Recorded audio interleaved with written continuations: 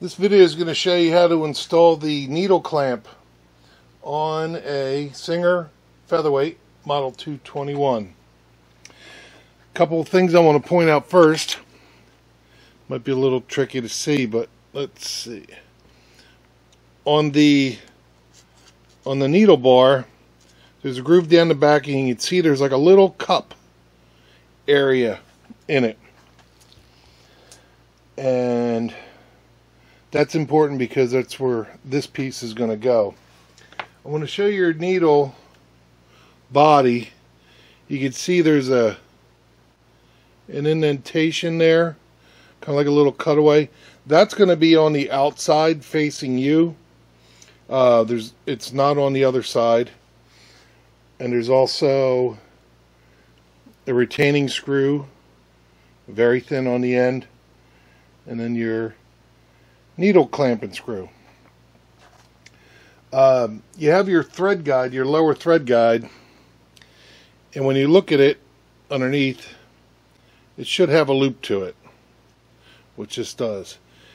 If you look on the end of the loop, this little round area that sticks out, that's what fits inside your needle clamp. So when you're holding the body towards you, it goes in and it slides into the little slot inside.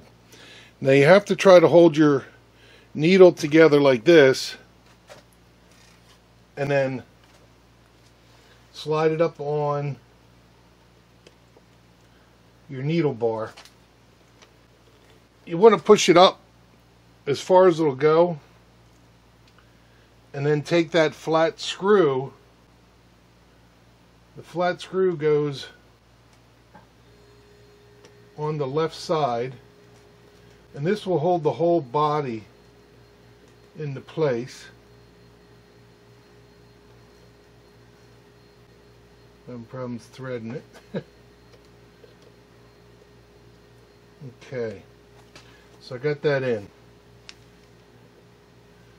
Now this you want to tighten down so your body is tightened against your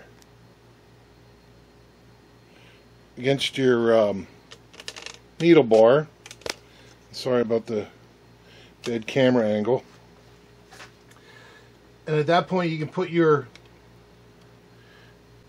needle clamp and screw in, and don't turn it all the way down. When you take your needle, there's a groove on one side. You can feel it with your fingernail. I'm not really zooming in too well here. There you go, you can see it.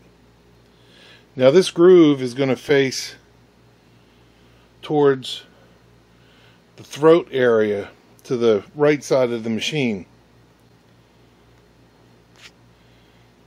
And then there's a flat area on the top part of the needle that faces out to the left. And then it's just fitting your needle in and then cranking down the screw. And there you have it. The important thing is that little round piece on the end of the lower thread guide is getting that into the body all the way when you push it up onto the shaft. Other than that, yeah, I understand these are very confusing, but there it is in a nutshell. Hope that helps you out.